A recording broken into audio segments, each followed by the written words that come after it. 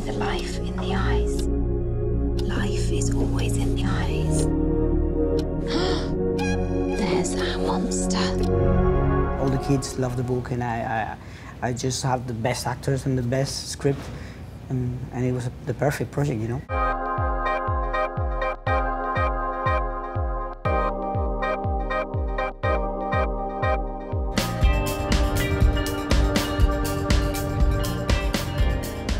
There was a fantastic English writer called Siobhan Dowd, who wrote 4 really terrific YA novels, young adult novels, and this was going to be her 5th, but she wrote all of her work knowing that she had cancer, knowing that it was terminal, so she wrote as quickly as she can. And she died just before she could really start A Monster Calls. And so a really unusual place to get an idea for a book, but it felt like being handed a baton in a relay race, which I then hand on.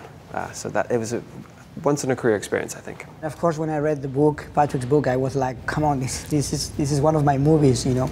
And just having the idea of how Siobhan tried to write a story, trying to help kids coping with loss. I mean, that's such a great concept. I feel very lucky. You had the terrible idea of casting me as a grandmother, and then it was too late. I said yes. But I was delighted because I knew Bayona's work, and I thought this was such a perfect marriage of director and project. I just thought, wow. When we first met, we were both in tears by the end of the meeting, due to the power of the story, and it felt like with Lewis and Sigourney and all the elements were in place to make something really special.